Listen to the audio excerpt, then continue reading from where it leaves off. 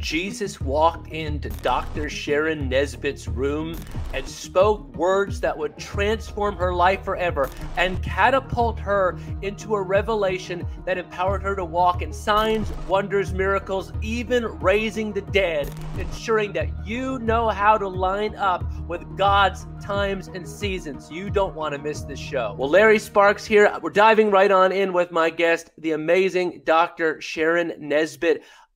You're carrying a word right now that, it's interesting. I've heard this phrase. God is not about, out with the old and in with the new, but more so it's out with the old, in with the even older, in with the ancient, in with that which worked for people like Abraham and Enoch and the great patriarchs of old. And I really believe, Dr. Sharon, you have provided a resource, this book, about accessing the ancient portals that I believe is a game changer for everyday believers. So, Dr. Sharon, where did you first really access this revelation, get this revelation of the ancient portals? Well, I grew up in church. Thank you so much for having us, Larry. I grew up church all my life. But didn't have a real encounter with God. Jesus walked in my room when I was about 19, 20, and it told me I would go around the world preaching his gospel and bringing healing to his people. But one of the things he told me was I was going to teach the Hebraic roots. Now I had started dabbling into understanding times and seasons and how did the supernatural operate, because he said we would operate by the supernatural, and start looking at what happened to Enoch, what happened to Samson, and those who carried the technology of the supernatural. And I began to see a constant revelation of gateways, portals, dimensions, and realms where they operated in. And I began to really delve into it. And it wasn't about 20 some years later, I was able, God said, now it's time for you to put it in a book. So we've been teaching it for about 25 years. And we finally said it's time for it to go into the book. Well, I want to ask you, I mean, that to me is extremely intriguing, this idea of supernatural or spiritual technology, because obviously right now the world is focusing on all manner of technological increase and things from transhumanism, artificial intelligence. Some of it's good, some of it's interesting. But when it comes to supernatural or spiritual technology, what are some of those? What are some of the spiritual technologies that we've received in the Holy Spirit? Well, one of the things you look at, if you look at the whole life of Yeshua, Jesus, his whole message was demonstration and manifestation, walking through the walls, walking on water. We've seen the dead raised literally in our ministry, limbs grow, creative miracles. Those are technologies whereby we use, the Bible says in 2 Corinthians that we have things called gifts of healing, the miracles. We look at prophecy, words of knowledge. We should be a peculiar people. We should be those who stand out with the technologies of God. Now we're created in his image and after his likeness. God never wanted us to be religious. He never wanted us to be in the trap of normacy or ordinary. We're supposed to stick out. And in John, he says, John 12, we should do greater works than what Jesus did. Now, somebody may say that was in quantity or in quality. I believe it was both, that we should do greater works because we carry the technology of the same Holy Ghost. Oh, I love that. The same Holy Ghost that Jesus had when he walked on the water is the same Holy Ghost we have. The same Holy Ghost that Jesus had when the man at the pool of Bethesda got up is the same Holy Ghost. We have diminished the spirit to just a goosebump and speaking in tongues and not demonstrating the power of the kingdom of God. As you're saying that, I feel the presence of the Lord, because honestly, I think of what Paul reminds us in Romans 8. In fact, that we have been filled with the spirit of resurrection. The one who raised Jesus from the dead. That's just not an idea or a concept. And like you said, it's not for a goosebump and, I spoke in tongues 20 years ago at a charismatic youth camp. Yeah. This is who lives inside, the same Holy Ghost. Now, I got to pause because you talked about some of the miracles that you're seeing in your ministry, and you just noted people being raised from the dead or limbs growing out. Can you share some of those miracles, one or two maybe, that the Holy Spirit highlights? Because that will provoke people. That will stir hunger in people. Yeah. To access an ancient portals, one of the things that Jesus said, raise the dead, heal the sick. And when I was 18, my mom died. When I was 21, my dad died. I was angry at God. And the day Jesus walked in my room, I said, if you're real, show me. Because until you have a real encounter with God, you really don't understand the level of intimacy you can have with God. This young lady was in the hospital. They flew in all kind of specialists from Europe and everywhere to diagnose her case. Nobody could diagnose it. And no hospital wanted to take her because they didn't want the liability. Now, we're in Arkansas. 3 states said no. Arkansas, Mississippi, Texas said no. But Missouri said yes. A Jewish hospital in Missouri said yes. But the doctors had a bleak diagnosis. They said she may not live for the next 24 hours. I get in the car and go, and the Lord says, raise her up. She slips out of her body, goes on to the other side, sees the light, sees loved ones. And by the time I get there, I grab her feet and I said, you come back. In the name of Jesus, I command the power of resurrection to hit your body and you come back on this side. She said she heard my voice in another dimension, came back through a portal and got back in her body. It is documented that she died for several minutes and came back as a result of us believing and decreeing the word of God. There was a lady, we were in Missouri at Pastor Kemp, Apostle Kemp, Tony Kemp's church, and her leg grew out several inches. And so Jesus said our ministry would be marked by the supernatural. Larry, because of AI and all the technology of robots, don't you think that God would give us the technology to be superior to any demeaning technology that the enemy will come up with? So we are the sons of God. We are the sons, and we have a higher technology than any AI, than any robot, than any alien. And I really believe that God is calling us to a place of transformation and healing. That's absolutely true. And again, it goes back to what you're saying, the same Holy Ghost, the same Holy Spirit. And again, what you talk about in the book is really, I mean, it's right there in the title, ancient. I think in our modern society, we feel like we need something new or upgraded or contemporary or relevant. And sadly, sometimes that infiltrates the church. But in this book, you are talking about some of these ancient portals, ancient foundations, ancient cornerstones to really living the supernatural life and really connecting with the Hebraic scriptures. So, I mean, just what are some of these ancient portals and practices that we really need to focus on today in our 21st century world? Yes. Well, when we look at the concept, we look at every day. We have portals, which is gateways, entry points to the supernatural. We have one every day in what we call the 8 watches. And the Bible says that Jesus came in the watch. He walking on the water in the 3rd watch. And so when I begin to look at it, I begin to say that every day has a portal through the 8 watches.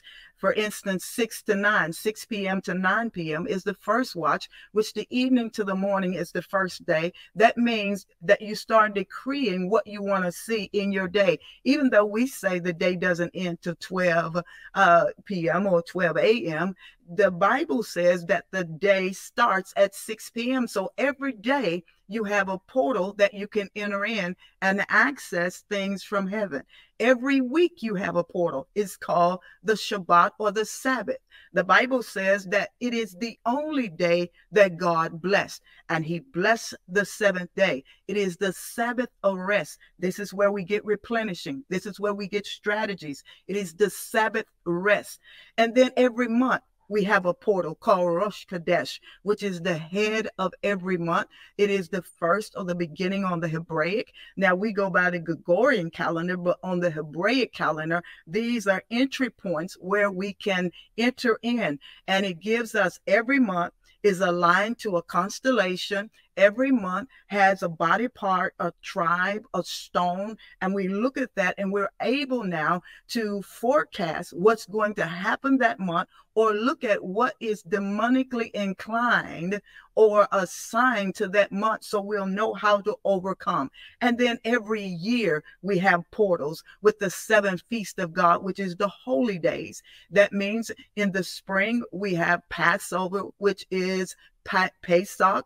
We have Passover is when Jesus died. Unleavened bread is when he was buried. First fruit is when he got up. And then we have something called Pentecost, which is the giving of the Holy Spirit. Shavuot, which is the day of Pentecost, the giving of the Holy Spirit. And that's where we get our power and our authority. And then we have, which has all been fulfilled, then we have the 3 fall feast, which we're about to go right into it, which is the Feast of Trumpet, which is Rosh Hashanah, which is the head of the year. Now, I know in January, come on, we think that is the head of the year. But on God's calendar, when we celebrate Rosh Hashanah, it is the head of the year. And that's when we're able to enter into certain seasons and cycles. Then we go into Yom Kippur, which is the high holy day, the highest holy day.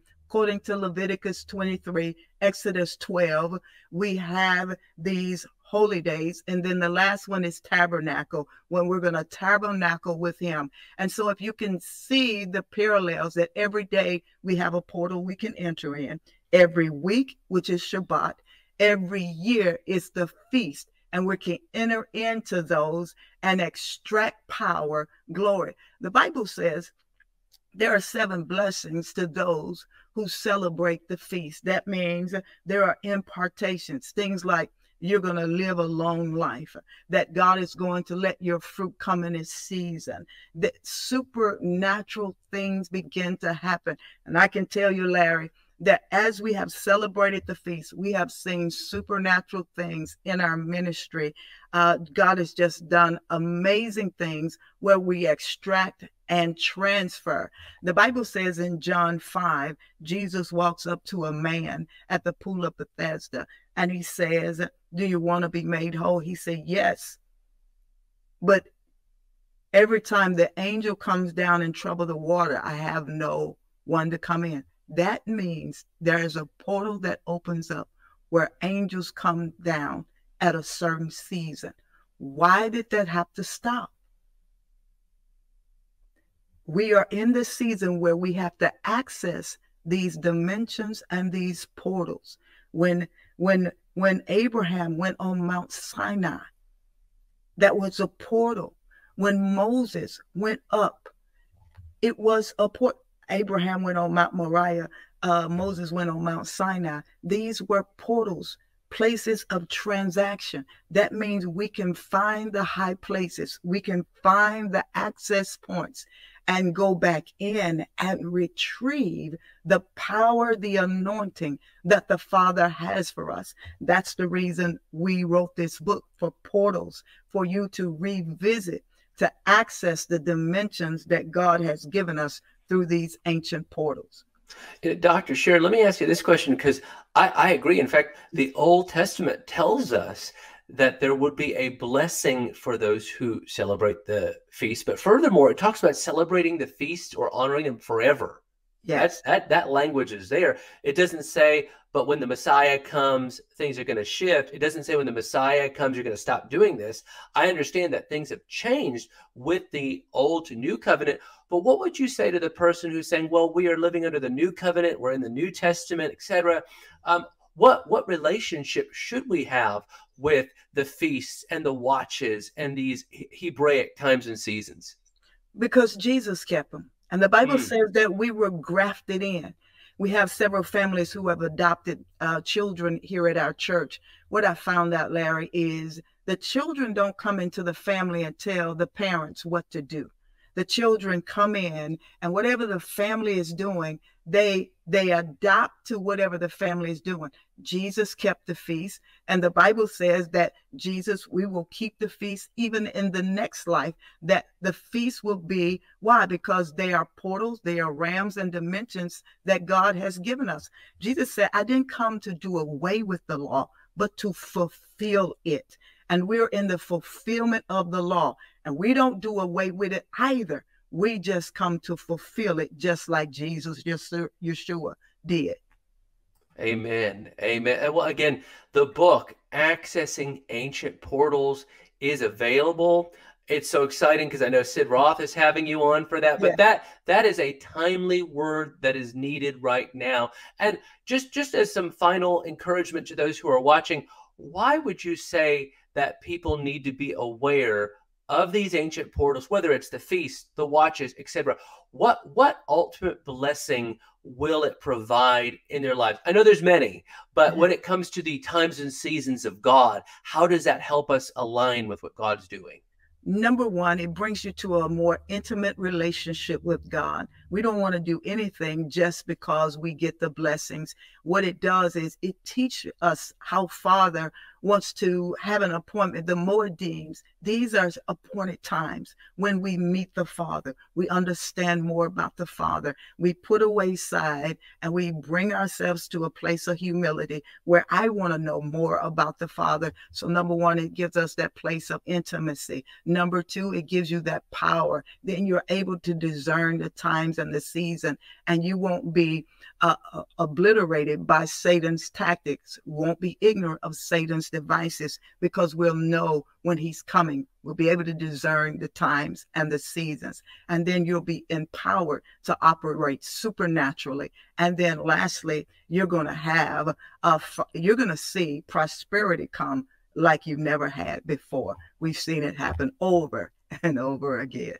I think God's raising up a people like the tribe of Issachar who knew the times and seasons, but furthermore, were able to operate within the times and seasons. It's not even just about knowing them.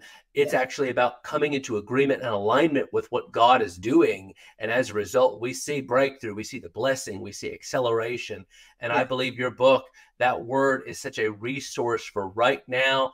Again, our encouragement is with accessing these ancient portals, it's about getting in step and in sync with the activity of God. And he is a God, truly, of times and seasons. Dr. Sharon Nesbitt, such a joy to have you on the program today. Thank you so much for inviting us. We're so excited. My joy, my joy. And again, the book is Accessing the Ancient Portals, and that is going to be such a blessing to you. It is available wherever books are sold. And thank you so much for joining us today on The Voice of Destiny. We will see you next time. Thank you so much.